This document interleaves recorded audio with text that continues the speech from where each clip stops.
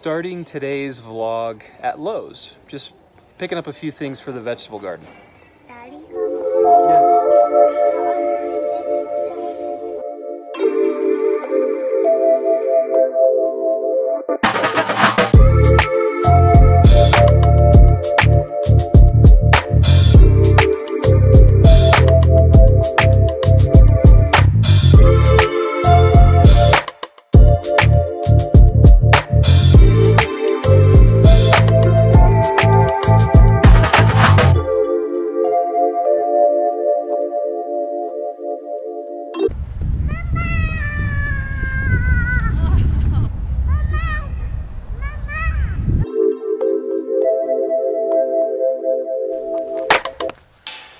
Here at the park, it's just a gorgeous day. Gotta take advantage of these days.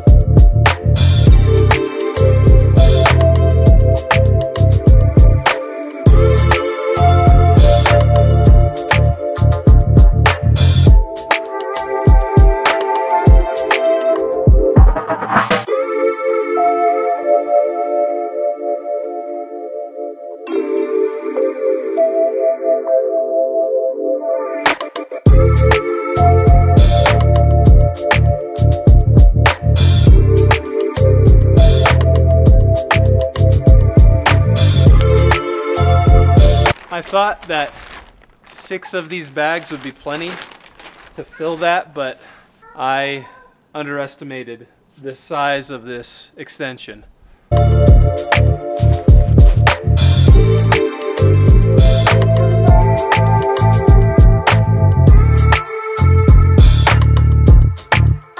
I want to explain today's passage. Today's day 341. We're looking at the first 6 chapters of Hebrews. I want to explain it to you in this way.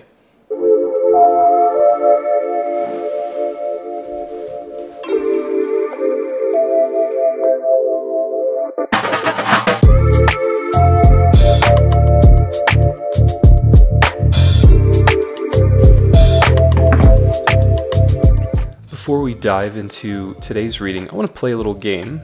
And in this game, you are going to choose between 2 things as to which you believe I think is the better or the greater of those 2 things.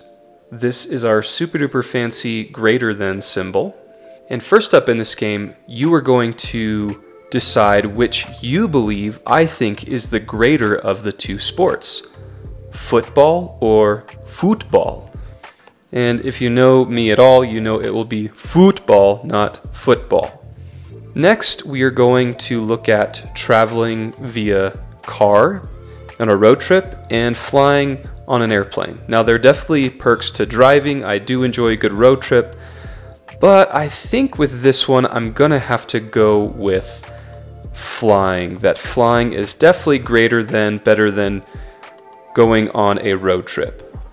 This is high-level art here, as you can tell. This is a pillow, and we're gonna bring in some food. This picture of a pizza represents food.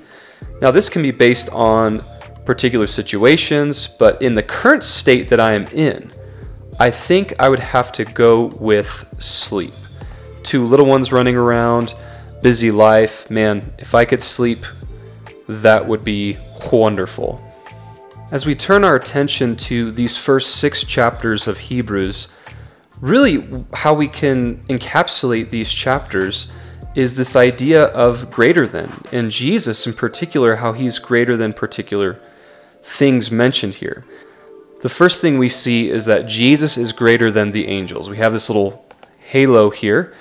That is a halo, yes, and it represents angels. And sometimes people will consider angels to be greater than Jesus, and what also this idea of the angel brings is like a spiritual experience. But Jesus is greater than angels and spiritual experiences. Next, we're going to see, and this really starts in chapter 3, that Jesus is greater than Moses. And we're going to use this staff to represent Moses because it would be really difficult to draw Moses. And this was huge for the people of Israel because Moses was everything. And Moses was the most important figure in their history. And to say that Jesus was greater than Moses to a Jewish audience was profound.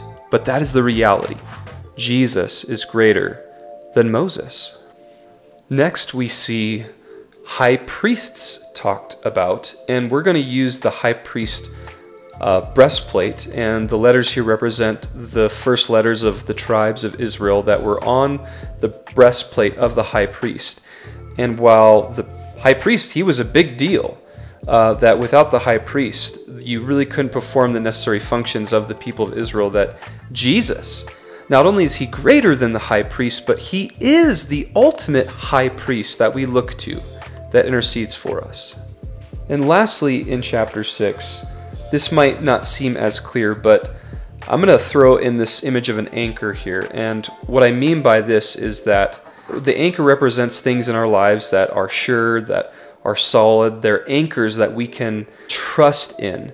And even the most trustworthy things in life are not greater than Jesus himself, that Jesus is the most trustworthy thing, and he is our ultimate anchor that we hope and that we trust in. Nothing else on this earth. I believe we are faced with this not just every day, but almost every moment of every day, that we are seeing and comparing things to Jesus, and we have to work through our mind and our heart, not factually, but just how we're going to live. Do I really believe that Jesus is greater than whatever this thing is in my life? And am I going to submit to him and trust him for all things instead of trusting in these other things in life that might make me feel good for a small season, but in the end, they leave me dissatisfied?